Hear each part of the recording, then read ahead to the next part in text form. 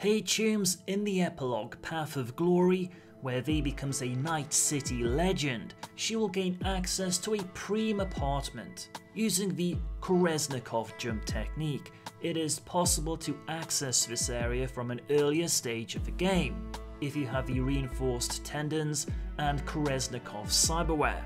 To perform a Kerenzikov jump, aim V's gun and dodge forward. After about 2 seconds, cancel Kerenzikov by releasing the aim, then double jump forward.